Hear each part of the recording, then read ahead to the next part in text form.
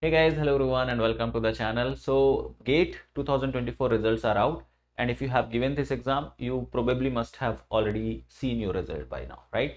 Now with your GATE rank, with your GATE score, you must be wondering that what exactly you can do with that. So here I am going to talk about that in detail. In this particular video, I'm going to talk about that with a particular rank, what are the opportunities, where you can apply, what you can do. Okay, so these things I'm going to discuss in brief in this particular video. Also, this video is only for GATE chemistry student, so other stream students, I'm not that expert for that, so I'll be talking about only for GATE CY, that is GATE chemistry students. Okay, so starting with the rank, top rankers, that means those who have got rank under 100. So rank 1 to rank 100, if you are under that particular rank, in that case you have an opportunity. Of course, other options which I'm going to talk about, those are already open for you, but apart from that you have additional opportunity that you can apply for PSUs. This applies on those also who have rank close to 150. See, PSUs, they are like, it depends every year. It depends upon how many vacancies they have.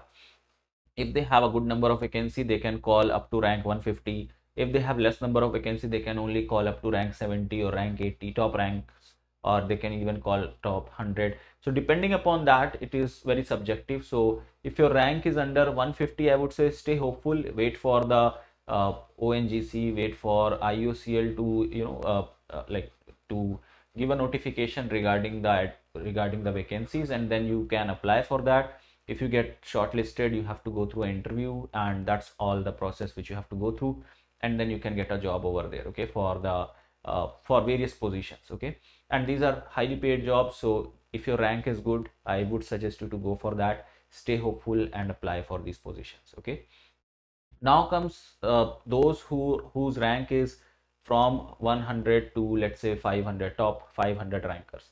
So do you guys have an opportunity to apply for PhD in the top institutes? Also, like, top rankers also can apply for that, but these students, they are like, there are chances that you probably won't be getting a chance to apply in a PSU, but you have opportunity to apply in top IITs, top like institutes like ISC Bangalore.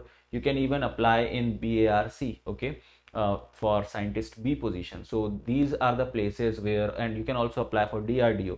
So these are the places where you can apply with your high rank, and that is the chance that you are going to get. So you can apply either for PhDs in top IITs, IASC, ISERs, or you can go for DRDO, BARC in these places as scientist B position. Okay, so these are the two options which you have.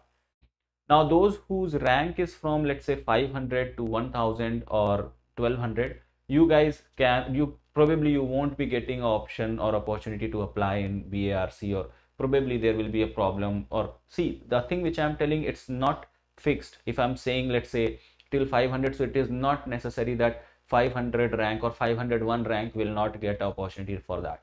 It is just a general slab which I'm telling. It can vary. Okay, you can take plus minus 100 basically.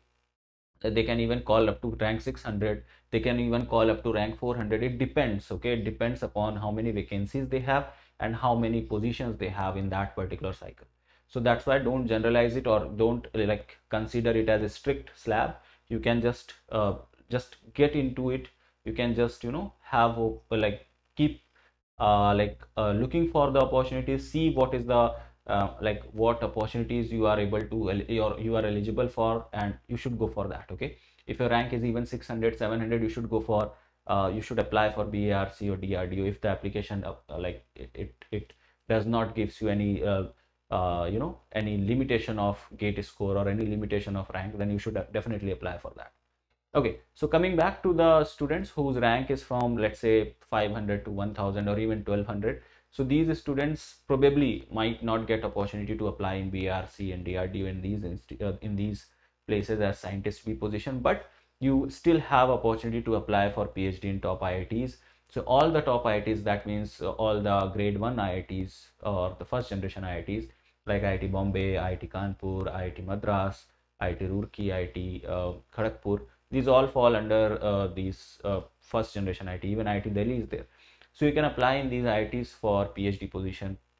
And the benefit of this is that you will be like, you just have to go through an interview. If you qualify the interview, you will be like you will be getting a PhD position over there, in spite of whether you have qualified CSIR JRF or not. If you have qualified CSIR JRF, that's an additional point. If you have qualified CSIR net, that's an additional point. Okay, but in case if you have not qualified that, then also you get opportunity to sit in the interview, and then your interview decides that whether you are going to get selected or not. Once you get selected, the best thing is that all the perks, everything which you get is equivalent to a JRF student. That means your salary or your stipend basically will be equivalent to a JRF student, and the other perks will also be equivalent to that. There are some minor differences, but let's not talk about that in like that much in nitty-gritty. But yeah, I hope you get the point that you just like you can go through these institutes, you can get into these IITs, not only IITs but also IISERs like IISER Pune, you can go for IISER Bhopal, even for IISER Kolkata. So all these top IISERs, first generation IISERs and first generation IITs, they can take you based upon these rank. If your rank is above this, if your rank is beyond let's say 1200 up to 2000 or up to 2200 or up to 2500, in that case you probably might not get selected into generation 1 IITs and IISERs, but there are chances that you can apply or you can get selected in generation 2 IITs. Generation 2 IITs means IIT Gandhinagar, IIT Guwahati, IIT Indore, and these IITs which were developed later than these first generation IITs. Okay, so you can apply in these. Even you can apply in IISERs like IISER Thiruvananthapuram, you can apply in that. You can even apply in NITs also based upon your GATE rank and GATE score for PhD. Again, the same thing is there. You just have to go through the interview, and once you get selected from the interview, you will be getting opportunity to join the as a JRF over there. All the perks, all the things are going to remain same. Okay. Lastly, those who have just qualified, let's say the exam, and their rank is not that good, their rank is somewhere around 3000, 3,500 something, they have just qualified. Okay, they have merely crossed the cutoff. So for those also, this is not the end, or you should not be, you should not get disheartened. You can apply in newer IITs, those IITs which are new. You can apply into them. You can even apply into NITs for PhD if you want to take advantage of that. Okay, if you want to get into PhD and you just don't want to miss or waste this particular time, in that case you have that option that you can go through these new IITs. New IITs are like IIT Dharwad is there, IIT Ropar is there. Okay, so you can apply in these IITs, and these are newer ones, and IIT Jodhpur is there. So these are all like newer IITs where they probably will take you, or they will give opportunity to you to get into the interview. And once you sit in the interview, you have to perform well over there. Depending upon your interview performance, you will be selected for PhD. And once you get selected, then everything is going to be same, just like a JRF. You will be getting a stipend equivalent to JRF. You will be getting other perks equivalent to JRF. So basically, the GATE exam makes you eligible for two major things. One is for PSUs, and the other thing is for for PhD. One more additional thing comes like scientist B position, which is in some institutes like BARC, DRDO, ISRO. So for these institutes, you can like you get eligible to apply as a scientist B position. So these are the three major things that you can do. But as I have said, they depend upon how good rank you have got, and that's what make you eligible for that.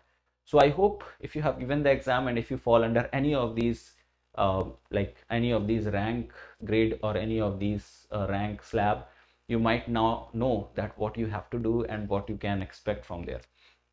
Definitely I will suggest you that if any application is giving you opportunity, let's say if I am telling you that only till 150 they call for an interview, but if let's say the application comes and they call for 200, top 200 rank, then you should definitely apply for that. Okay, so don't follow what I have said strictly, or just like a strict barrier what rank I have said. It is very subjective every year. As I said, it depends upon the rank. It depends upon the vacancies, it depends upon how many positions they have. Okay, so keep an eye on the platform now you have to be very active over the internet.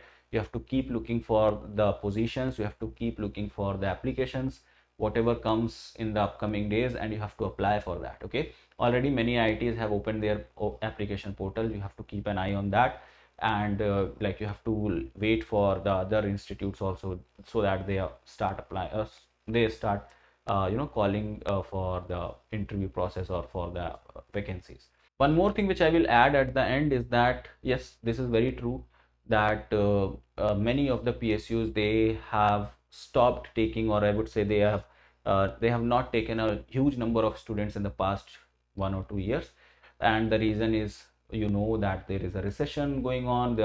Uh, Many of the institutes, many of these PSUs, they are not profitable that much, so they start cutting out the vacancies, and that's the reason why they have not called for interview in the last 1 or 2 cycles.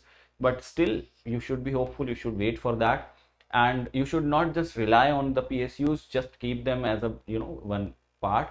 But yeah, you should also look upon the other opportunities as a backup, and try to look upon that, because academia or PhD and these things are always there, and they will be always open irrespective of whether PSUs call for interview or not. Okay, so these IITs and ISC and these institutes are definitely going to call you. So keep an eye upon that, and all the best for your career. If you have any question, you can ask me in the comment section below. Also, for research related things, or for research related advices, I have made a dedicated YouTube channel for that. It's all about research. The link is there in the description of this video. Also, I will give you link in the comment section. I'll pin the link so you can subscribe to that channel. I have started uploading various videos related to research and queries related to that. So subscribe the channel and get benefit related to research content over there. So that's all from my side for this particular video. I will see you guys in the next one. Till then, have a great day. Bye bye, take care, and wish you all the best once again for your result and for your career.